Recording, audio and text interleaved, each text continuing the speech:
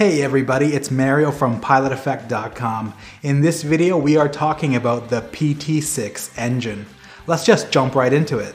The PT6 is a popular turboprop engine used on over 100 different aircraft types. Power production varies based on the engine model. At the low end, the PT6A-21, which is used on the King Air C90, produces 550 horsepower. At the high end, the PT6A-68B, used on the Pilatus PC-21, produces 1600 horsepower. There are also turboshaft versions used on helicopters with power levels ranging from 900 horsepower to 1970 horsepower. As a turboprop engine, the PT6 is a variant of the gas turbine engine. Specifically, it's a reverse flow, free turbine turboprop. Reverse flow means that the airflow enters the engine at the back, flows forward, and is exhausted at the front. This might seem odd at first glance, but it serves a purpose. The reverse flow arrangement allows for a shorter power shaft, and a shorter power shaft means lighter structure with fewer vibration problems. Free turbine means that the power turbine is on a separate shaft from the compressor turbine. This brings the engine several advantages,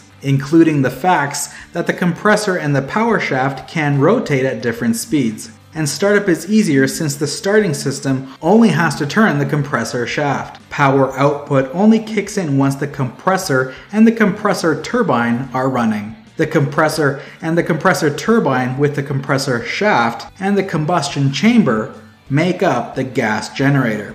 The purpose of the gas generator is to produce high pressure, high temperature gas to drive the power turbine. The power turbine extracts energy from the gases and outputs the power to the reduction gearbox. So let's look at the whole process from start to finish. Air enters through the intake at the back of the engine. From there, it flows to the compressor. The compressor consists of 3 or 4 axial stages, depending on the engine model, and a single centrifugal compressor stage. After each set of rotor blades is a set of stator vanes. Rotor blades provide kinetic energy to the airflow, and the stator vanes convert that kinetic energy to pressure before passing the airflow onto the next stage. After the final stage of the compressor, the air flows into the combustion chamber, also called the burner. In the burner, fuel is injected and burned to increase the temperature of the air. Combustion is continuous from startup to shutdown, and it occurs at approximately constant pressure.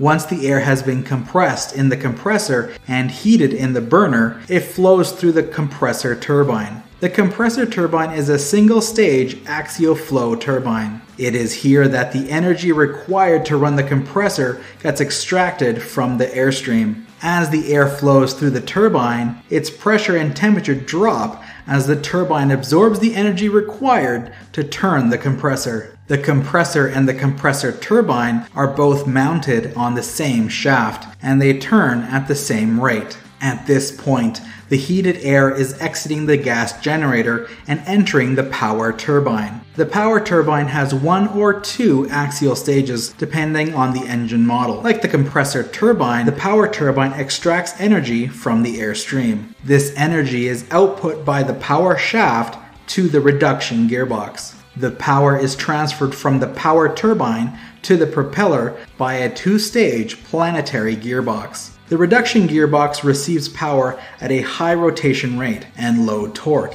and then outputs the power to the propeller at a lower rotation rate but higher torque. After passing through the power turbine, the exhaust gases are vented through a nozzle. At this point, they still contain some residual energy that wasn't extracted by the turbines. This energy is used to accelerate the gases through the nozzle to produce a small amount of jet thrust.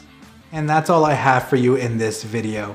Now before I let you go, I just want to tell you about our course. It's called A Brief Introduction to Aviation.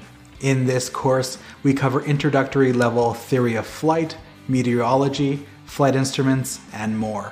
It's free to enroll. Links are in the description. But that's all for now. Thank you for watching and have a wonderful day.